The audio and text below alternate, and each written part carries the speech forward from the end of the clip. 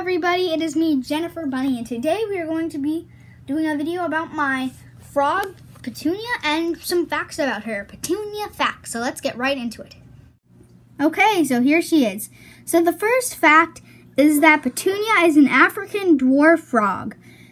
Petunia is a girl, and one time, we realized that she was getting bloated fat, so we took her to the vet, and they said that she had some sort of live creature inside of them, most likely a worm. And once we did that, they did some surgery where they took whatever it was out, or they shrank her. Anyways, whatever they did, it worked, and she's smaller. And then after that, everything was all fine. And this place that we went to, it was a place where it was a TV show. It was an exotic pet place. It will be in the description what it was called.